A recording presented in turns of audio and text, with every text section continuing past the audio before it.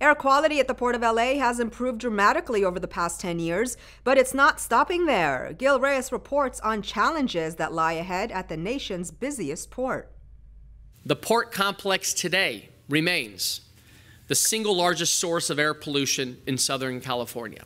Port of Los Angeles Councilman Joe Buscaino lays out the cold, hard facts at the Port of LA's Clean Air Conference.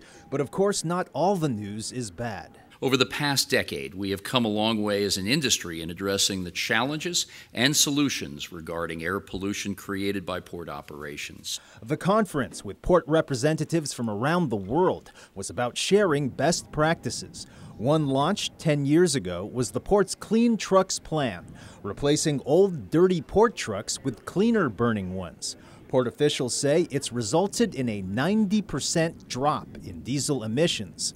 Another plan, agreed to by the ports of LA and Long Beach last year, is to go totally gas-free by the year 2035. We'll continue to advance green technologies at our port complexes, both here in Los Angeles and in Long Beach. We thank you for your continued commitment to social, economic, and environmental benefits of trade.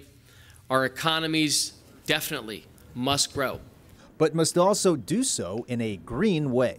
At the Port of Los Angeles, I'm Gil Reyes for LA This Week. An estimated 1 in 9 jobs in our region are linked to operations at the ports of LA and Long Beach.